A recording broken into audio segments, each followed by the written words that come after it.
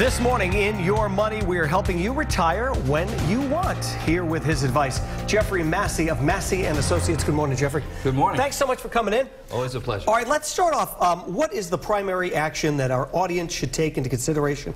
And you've got 5 things that folks should do, especially when they turn 50. Well, certainly by 50, you know, you want to be maximizing your retirement plan. If you have a retirement plan at work, then you absolutely should be targeting 10 to 15% of your gross income to be putting into your retirement plan, assuming you have one. Now, a lot of companies don't offer them, so if they don't have a retirement plan at work, establish an IRA account, and if you're younger and under 50, I would say younger. Sure. Do a Roth IRA or a 401k Roth, and that means you're not getting a tax deduction for the contributions you're making, but it will grow tax deferred, and the best part, it'll come out income tax free in retirement. Which is really good. It's huge because taxes are going up. We already know they're scheduled to go up in 2026. And the second bracket, there's a 25% increase coming. 25%. People aren't paying attention. Right. So it's a concern.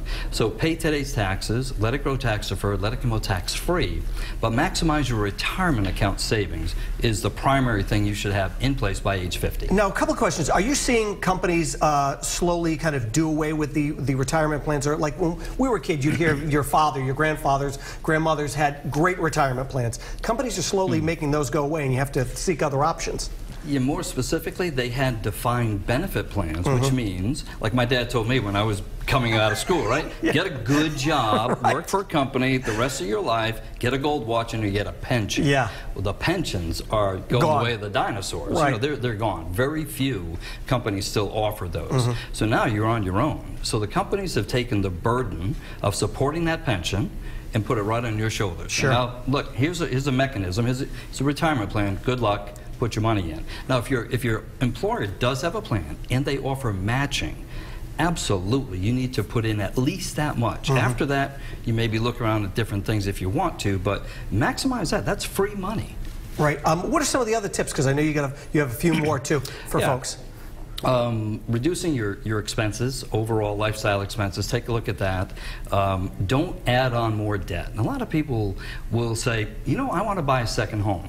Well, now you increase debt, you've got a secondary mortgage, and that might not be in your best interest, or buying a luxury vehicle. If it's not really easy for you to afford, and if you're not saving that 10 or 15%, don't buy a luxury car, because it just works against you. As nice as they are. And as much as we love our children and grandchildren, don't take on debt to pay for their college.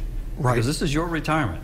Because if you don't take care of yourself financially, ultimately you could end up being a burden on them in the long run. And that's what you want to try to avoid. And a lot of times everyone says take care of yourself first and then take care of everything else as it goes along. That word selfish gets a bad rap. Because in that instance, if you don't take care of business and set up your finances appropriately, you could become a burden on your family.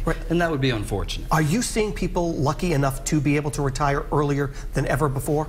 Amazingly so. That's great. Yeah, just this year, I think we've helped like 5 couples retire under the age of 60. And man, what a relief that must be for folks too. Well, it's a relief. In one case, wonderful couple, both of their moms are having medical issues.